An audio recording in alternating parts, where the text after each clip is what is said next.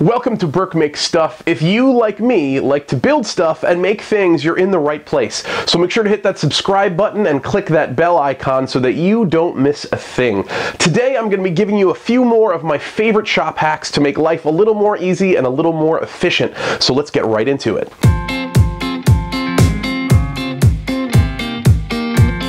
Shop hack number one deals with building a 90-degree corner clamp. I went into one of those big box stores locally to me and they wanted to charge me over $30 for one of these. I was a little offended because when I took a look at it, it's a really simple thing to make on your own. Easy as pie.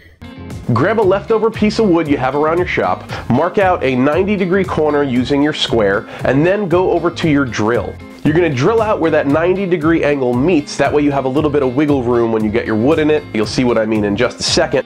Then you're going to take it over to your miter saw. Cut out those lines that make the 90-degree angle, check to make sure that they are perfectly square, and then you're good to go. Next time you have a 90-degree corner to glue up, all you do is put your pieces back together, throw a clamp on it, and you're set for absolutely no money.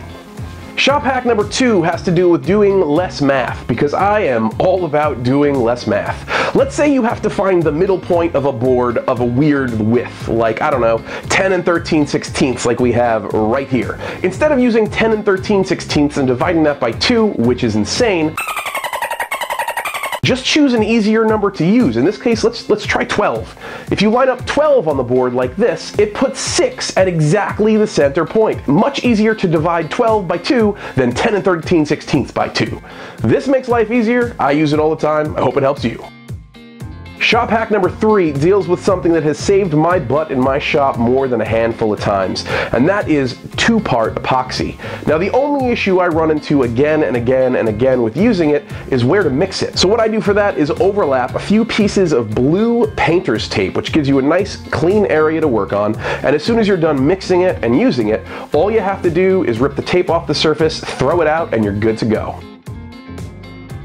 The next shop hack deals with our miter saws. Now, on a table saw, anytime you need to make repeatable cuts, you use what's called a stop block. But that same idea can be put here. All you need to do is take your combination square and put it against the side of the blade. That'll give you a perfect measurement for where you have to set the piece of wood and a clamp that you can use for a very inexpensive, very simply made stop block for your miter saw.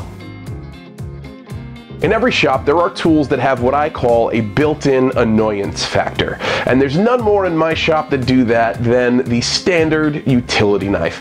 I'm the kind of guy that finds a way to dull these blades and break these blades so quickly that for a long time I really didn't want to use them. That is until a friend of mine told me a hack that doubles the life of your blade. Now, before you run to change the blade or flip the blade over, grab a pair of pliers and simply grab it nice and tight, make sure you're wearing protective eyewear, and snap that blade off. That gives you a brand new super sharp edge that actually doubles the life of every blade you use. Nice. Well, there's another 5 quick tips, tricks, and hacks to help you out in your workshop that I hope you find useful. If you like the video and you like to build stuff and make things, make sure to subscribe so you don't miss out on anything. Go check out some other videos on Burke Makes Stuff, and we'll see you there.